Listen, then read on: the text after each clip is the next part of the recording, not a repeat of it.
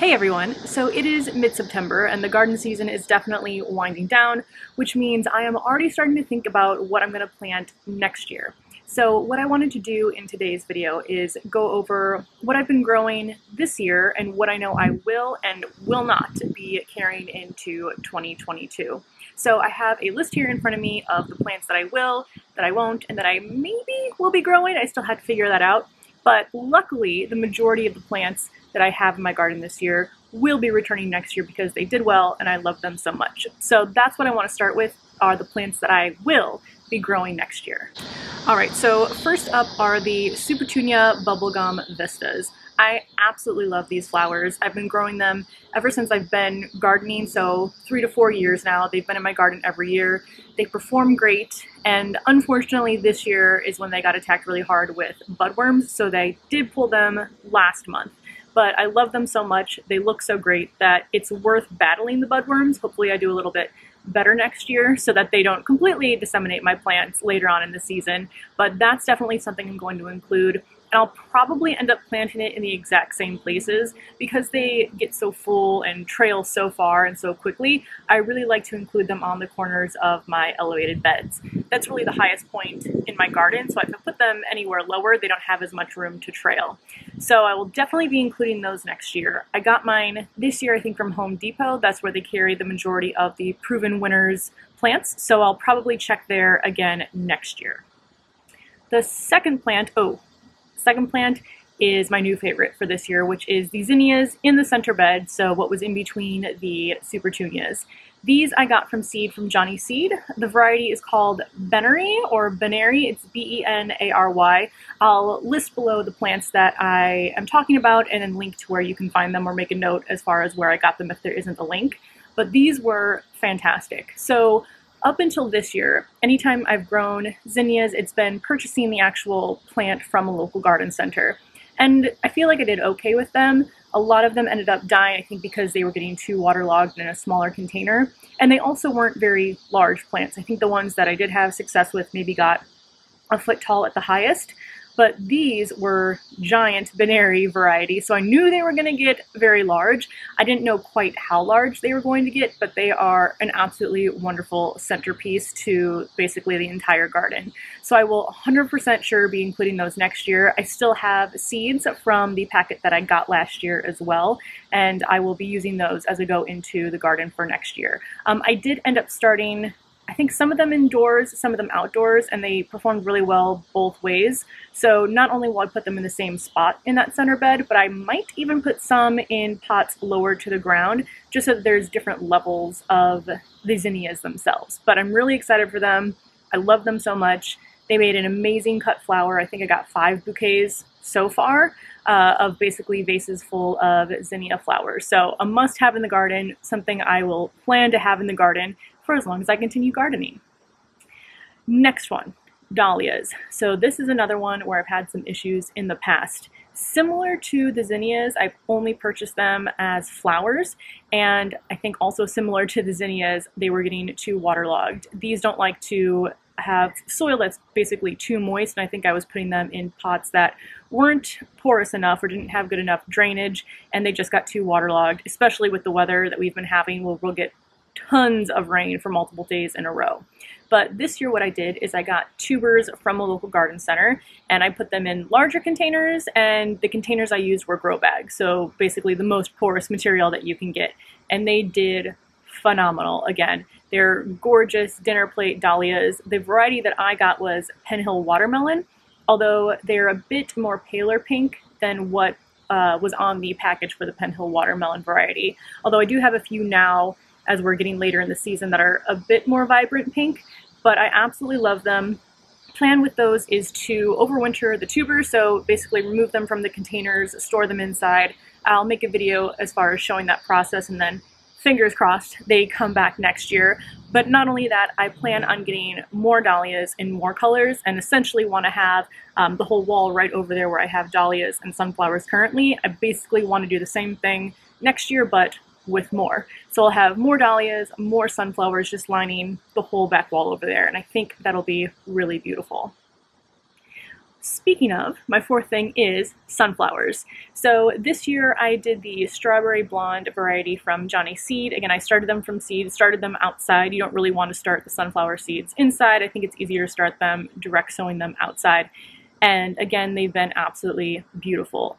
And I don't know if it's me and my taste, but I tend to not enjoy the all yellow sunflowers as much as ones that are, you know, red or have some red in them or just different colors than the norm. But I might actually try some all yellow ones. I think just having a bunch of different varieties of the sunflowers will have a really cool look. So basically this year I had one variety of dahlias, one variety of sunflowers.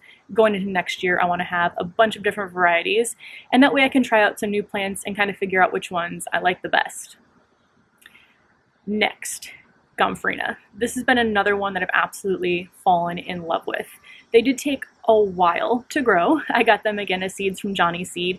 Basically, all of the seeds that I got were either from Johnny Seed or I got them from Home Depot. And the quality of the Johnny seeds has been amazing.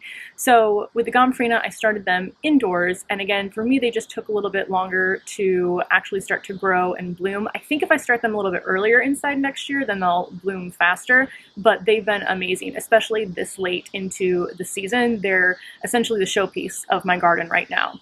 And not only that, but they are amazing to dry, and that's something I like to do going into winter to just use up all the spare time I have not gardening in the winter. I want to make a lot of dried flower arrangements. So they dry really well, they hold their color, and they hold their shape.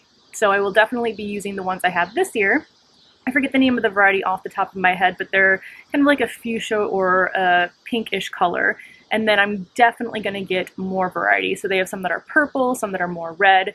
I want to include more in the garden going into next year. But again, I'll link the variety that I got down in the description below. Next on my will grow list are asters. Now, these I sort of accidentally planted. So basically I got a seed pack from a garden center, and then I brought it home, put it in my raised beds, and then accidentally threw the seed packet away. So for the longest time, I had no idea what was growing. I knew they were flowers of some sort, but I couldn't remember what they were. And when they started to bloom, a lot of you guys especially identified them as asters. And what I really like about them, and again, I didn't intend for this to happen because I had never grown asters before, but they do bloom later in the season. So again, it's giving me color that's kind of extending throughout the growing season, where a lot of my other annuals have already started to kind of putter out. So it's been really great having those in the garden, something I will grow next year and plan to know what it is when I actually plant it. I don't have any seeds left, and this one I actually did not get from Johnny Seed or Home Depot. I think they were from a chalet nursery, which is in the suburbs of Chicago, but I'll plan to get some more from there next year. That's also where I tend to get my garlic from. Next on the list is eggplant and okra with an asterisk. So this is my first year growing both of those. I had never grown eggplant, I had never grown okra. I actually grew the okra at my husband's request because he really likes making gumbo, and the okra isn't always available in the grocery stores. So I was like, sure, why not? I'll grow 3 okra plants, not realizing how much they produce. So we definitely have way more okra this year than we need. So my plan for next year will be to just grow 1 okra plant. I actually will probably grow 2 because I'm always afraid of losing one, so I'll have 2 instead of 3. But still, they produce like crazy. So if you're looking for something that produces a lot, okra is definitely a plant that will meet those needs. Similarly with eggplant. So eggplant I actually got as a plant, and I only had 1 of them, and that was the perfect amount because we're trying to find ways to eat the eggplant based on how much it was producing. So I'll 100% be growing those in the garden next year. I think because I have a container garden, it's on a balcony, we don't have a ton of space. It's not like I have vast amounts of land to garden in. I like to focus on the vegetables especially that produce a lot. So for example, I like broccoli, I like the look of it, but you really only get 1 head, whereas something with like tomatoes or eggplants or okra, you get a lot for the amount of space that you're growing in. So I'll definitely include those plants next year. And I don't know if I mentioned, but I got the okra seed from Johnny Seed.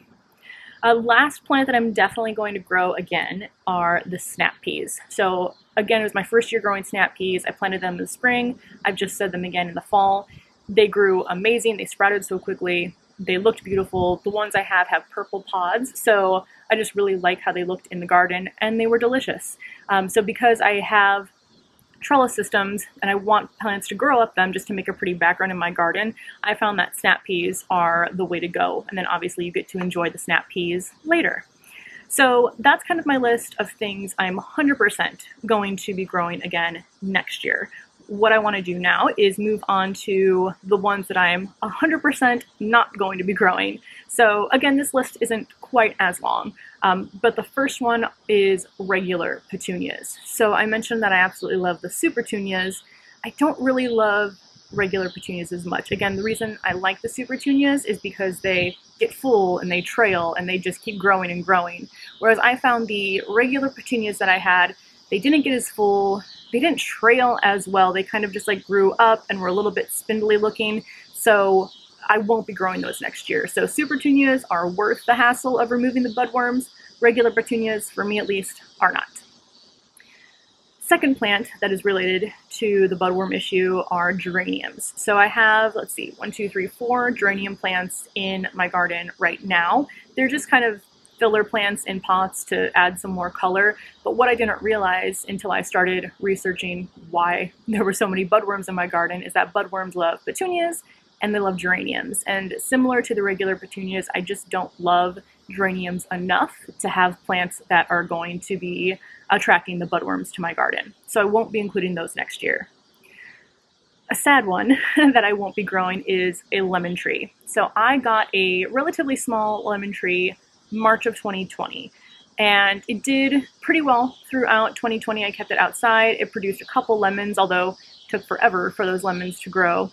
And then I brought it inside to overwinter because we can't leave lemon trees out in the winter in Chicago. It's way too cold here. And it had a lot of issues with spider mites. It just wasn't looking very happy. I did have it under a grow light, so it was getting more light than it would normally if it was just using natural light through the windows, but it still just really struggled. And when I brought it outside again, it did seem to flourish a little bit more, but it didn't produce any blooms. And then a few weeks ago, or maybe about a month ago now, all of the leaves were just covered in yellow spots, and no matter what I tried to treat it with, the leaves just kept falling off and dying, so I did end up pulling that. And I don't think I'll grow a citrus plant just because it seems too much of a struggle. I don't think they're just naturally happy in this environment, unless someday I get a greenhouse that I can have as, like, I don't know, 40 to 50 degrees in the winter and store them out there. But it's just too hard, at least for me, to move them in and out and really keep them happy. Plus, I got 2 lemons and it took 8 months. I think for me, I can just run to the grocery store and grab them, even though I do really like the smell and the look of having those plants. Next one I'm definitely not going to do, and kind of the last one on my 100% sure not growing next year list, are sweet peas. And I'm also sad about this one because from what I saw from other people growing them, I was so excited to grow sweet peas. They look beautiful. I like sweet pea scented things. I've never actually sniffed real sweet peas, but things like lotions and candles. So I was also excited for them to smell. But for me, well, there was just a few issues. Again, I think it could have been issues with the weather in general, but they bloomed a lot later than what you would typically expect. And they didn't put out as many blooms. And I also didn't smell any of the scent that people say they really enjoy. So for me, it just really wasn't worth it. I originally had them trellising up where the snap peas are trellising this fall, and they just didn't look as full. They didn't look as great. I don't think it's really worth me planting them next year. Maybe I'll try a few years down the road, but there's more things that I think will do better, perform better, look better in my garden in the limited space that I have. So sweet peas, unfortunately, have been knocked off the list. Last part is going to be my not sure plants. So plants that I enjoyed enough, but I don't, again, really know if it's worth the hassle to grow them. So first one is going to be the marigolds. Now, not that I'm not going to have marigolds in general, but I'm trying to decide if I really want to have the 3 to 4 foot marigolds that I have now. So I know I've mentioned this before, but essentially I bought marigold seeds from Johnny Seed with the thought to have it companion planted in my 30-gallon containers where I'm growing tomatoes and peppers. So in my mind, I would have my tall tomato, tall pepper plants, and then marigolds that were a few inches taller around it. I did not know that there are marigold varieties that grow so tall, and I didn't realize that's what I had bought. I mean, It was obviously on the label, I just didn't read the label, but I didn't realize that's what I had until they started growing over the peppers and the tomatoes that I had them companion planted with. So although I like the color they add to the garden, I like the look of them overall, I just don't know if I'm going to grow this specific variety, or if I do, I'm 100% not going to companion plant them with anything. So we'll see. I actually don't know if I have any of those seeds left. That'll probably sway me one way or the other. If I have the seeds, I'll plop them somewhere. If I don't know if I'm going to actually go ahead and buy them again. Next on my not sure list, and this one is kind of hard, but it's regular tomatoes. So I've grown regular tomatoes for the last 3 years. At the same time, I've always grown cherry tomatoes, of varieties that just have smaller tomatoes themselves. The cherry tomato types do really well. I always get a ton of them. They always look beautiful, healthy, taste delicious. My regular tomatoes don't always do that great. I know it's normal to grow tomatoes that you don't see in the grocery store, so they'll have like splits in them or markings on them because, again, it's hard to control the rain here because we'll get a ton of rain and then that causes the tomatoes to split. So for the larger ones, I think just because they take so long to develop and grow, there's more issues that can arise from that. And I'd say out of my tomato plant this year, so I had one cherry tomato plant, one kind of regular sized variety. I think I maybe got 3 from the larger variety that I could actually eat that weren't completely damaged or infested, or there was some other issue that really didn't make them edible, or maybe I could cut off like a small piece of them. So I don't know, it seems to be something that happens every year. If you have tips for container tomatoes of the larger variety and how to make sure you get a lot that look good enough to eat and are good enough to eat, definitely let me know and maybe I'll give it a go again next year. The third and final thing on my kind of not sure list is garlic. So I got my garlic, like I'd mentioned, from a nursery in the suburbs, and I planted them, they sprouted, but the bulbs themselves are really small. And I don't know if it was anything I did that was wrong. It definitely could have been. You know, I had them in a container, I planted them with compost, I made sure that they were getting moisture consistently, but the bulbs just weren't very huge. And again, it's one of those things, is it worth the time and effort to grow them if you're not going to get a good harvest when you can just go to the grocery store and find the same thing when you need it? So again, that's kind of on my maybe list.